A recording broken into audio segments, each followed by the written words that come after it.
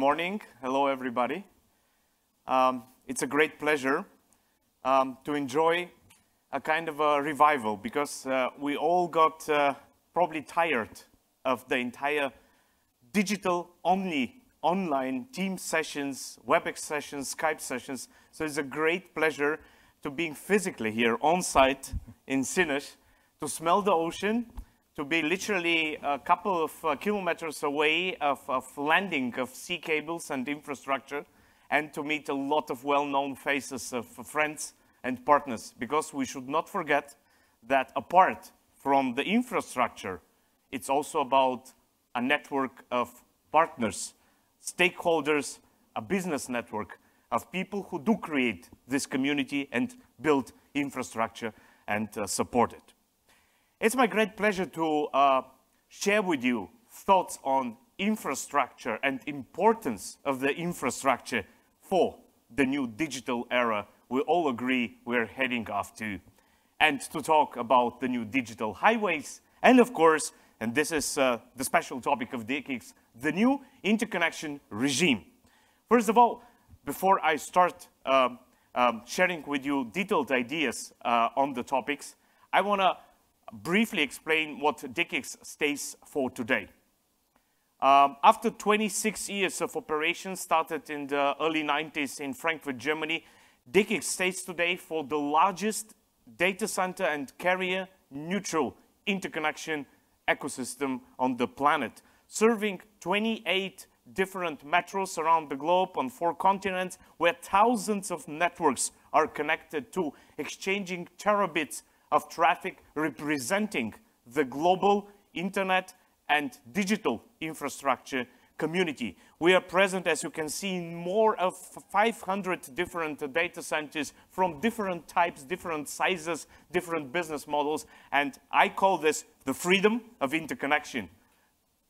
Choice, freedom of choice for a data center, freedom of choice of a transport operator, connectivity provider on one platform with a lot of different services, starting with the well-known peering as one of the type of interconnections, heading off to a cloud exchange services and different type of very innovative nowadays, even enterprise interconnection services.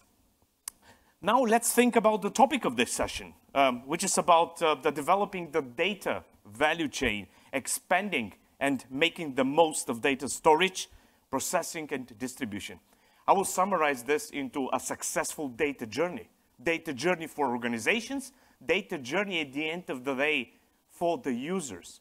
And that's all about, because we are industry, representing an industry, creating value for the users at the end, in living rooms and in offices. This is all about.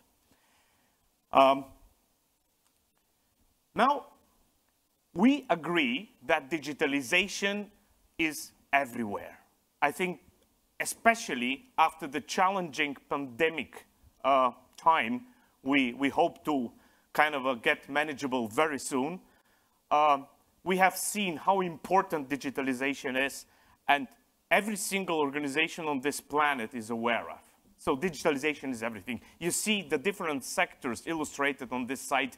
They all have to deal and will deal even more with digitalization in the future, like mobility, finance sector, e-health, very important, education, entertainment, and even agriculture.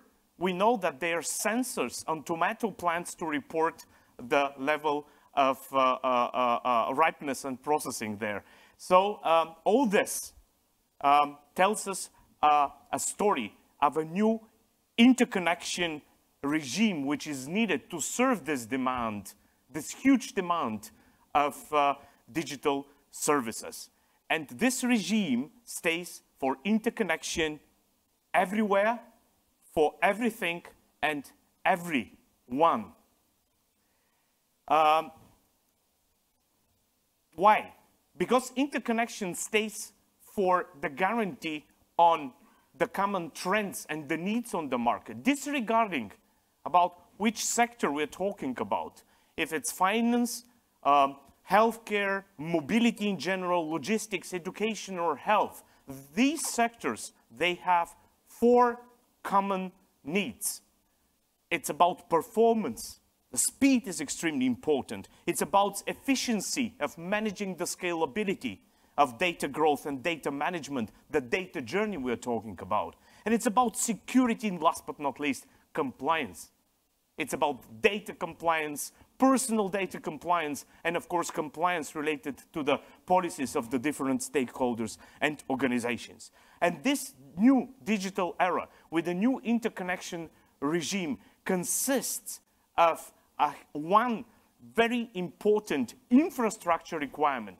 And I want to display this using the journey of the applications, because it's all about applications, disregarding if those applications serve the business or the private life of all of us. And you see displayed different examples of applications we do use daily, industries use daily, and every single second.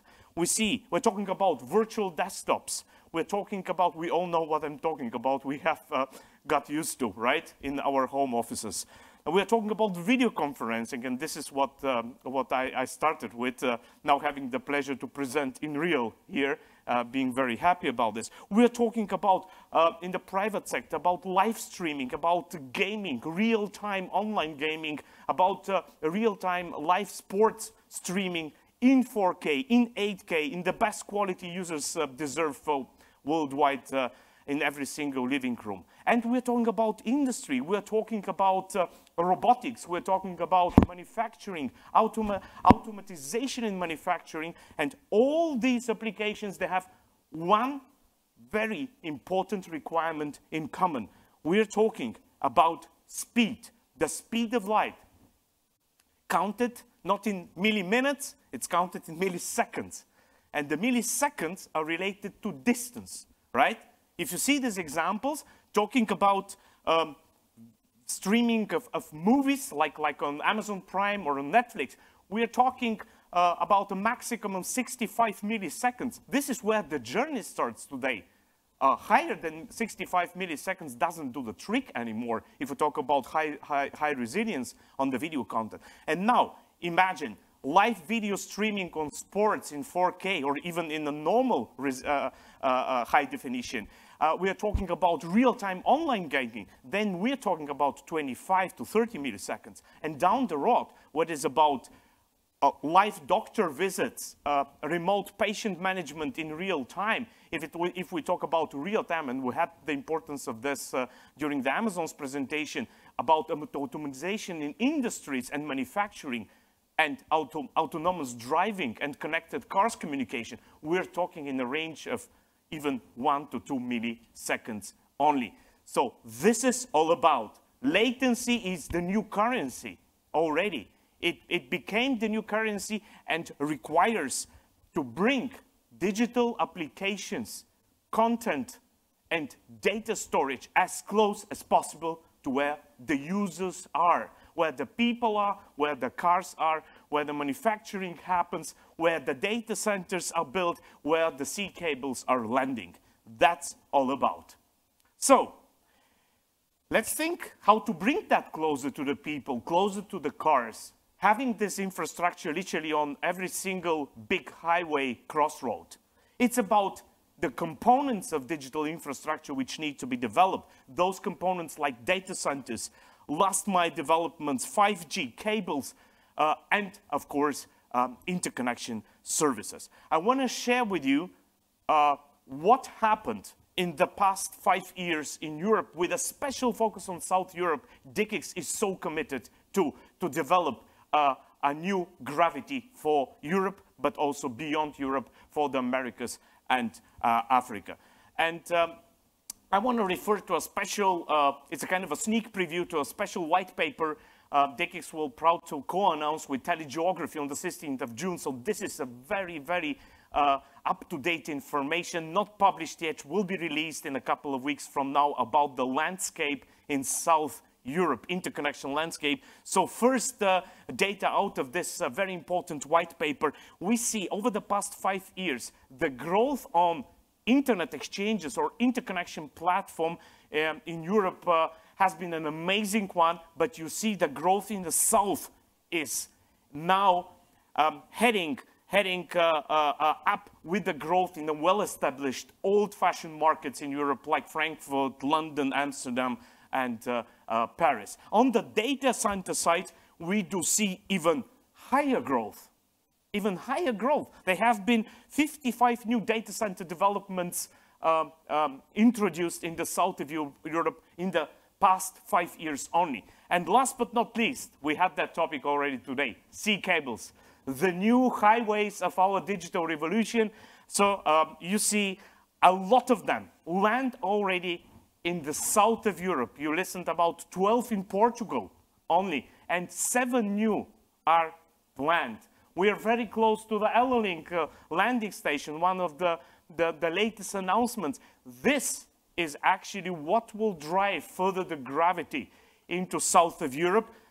Let me summarize here. We see a huge trend in densification of internet infrastructure, which is extremely important to have it in the south on site and the entire new gravity of the south of Europe. This is our contribution to Europe in general, what DE-CIX has created with 15 different platforms across Europe with a lot of networks already interconnected. But now allow me to share with you what we have done in the south for 5 years only.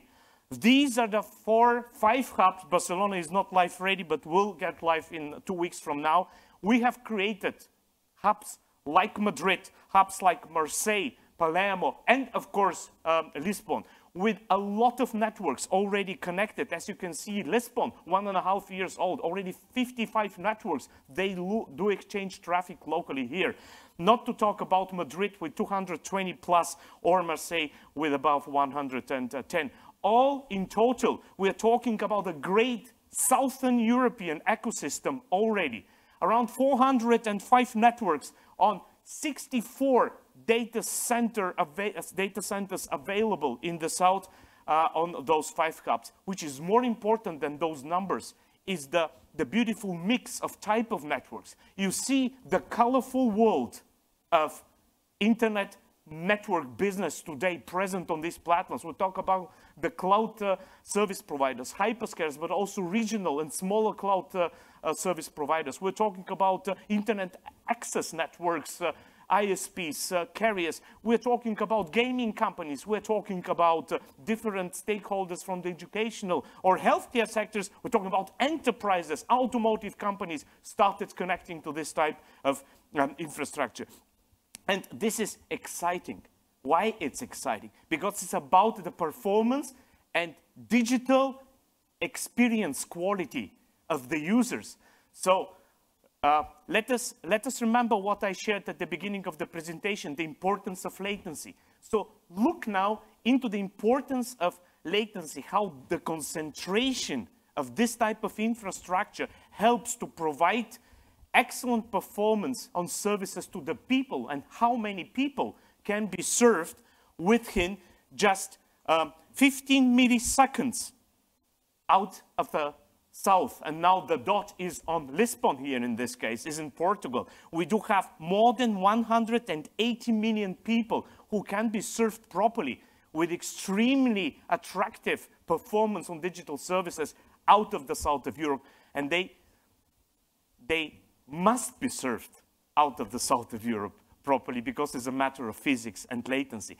And if we use the magical threshold of 65 milliseconds, as for instance the new sea cable of Ellerlink provides between the Americas and South America and the Atlantic shore in Portugal, and or in general the Iberian Peninsula, we are talking about more than 1.4 billion people who can be served with excellent digital infrastructure services. And this leads me to the last point in my presentation if it comes to new highways and new regimes, how traffic can be exchanged across the Atlantic Ocean. We see the development of a new transatlantic corridor, the mid-transatlantic and the south transatlantic corridor, avoiding the unnecessary lap over the north of the Atlantic.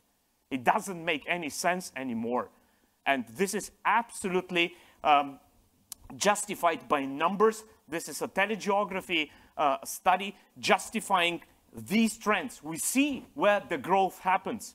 We see the huge trend southwards, driven by applications, driven by content, and now supported by infrastructure in the south and supported by the new data highways across the Atlantic Ocean in the south. This is what we believe is the foundation for creating the digital revolution in the south, but also in continents like Africa, interconnecting the south of Europe with the Americas and the Middle East and Africa, creating new hubs as we have done this already, as I mentioned. So in a summary, latency is the new currency today. Every single millisecond counts. We do see the densification of internet infrastructure becomes extremely important, and this must happen on-site in the south, as close as possible to the users. And this will, and started to creating in the south of Europe, also in countries like Portugal, a new, the foundation for new digital hubs with a global importance. I want to thank you so much for your attention. Do not forget to download the telegeography white paper, which will be released on the 17th of June, justifying everything I have said about the interconnection landscape in the south of Europe. And now I would say, bringing all these ideas and great projects which have been presented today will fill up the pipes. And where the pipes are good utilized and used, the users will get better experience on digital services. What I believe today is extremely important to having better life. Thank you so much.